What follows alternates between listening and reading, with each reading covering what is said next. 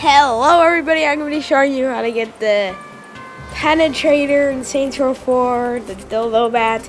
So what you're going to want to do is go to the area in Saints Row 4 called Brixton. This is not my video, obviously, so don't even go there. So you want to go to Brixton and you're going to see a bridge. Right when you spawn there, you're going to want to go to the left of this bridge, and you're going to want to drop down and turn around, and you're going to see there's like a little secret cave.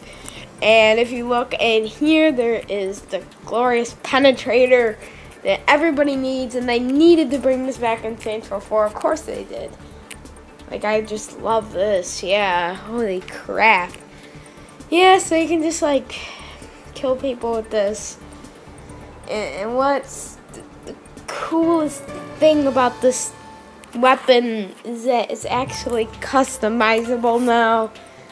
Which, don't get me wrong, is too weird to even be. I'm just killing people like crazy. You can whip cars now, make them go crazy.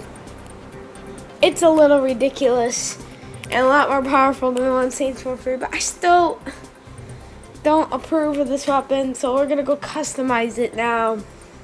Okay, now look, you can make this candy cane. Wow, why do you even need this? I don't understand. I don't actually understand this. Why would you want to make it candy cane?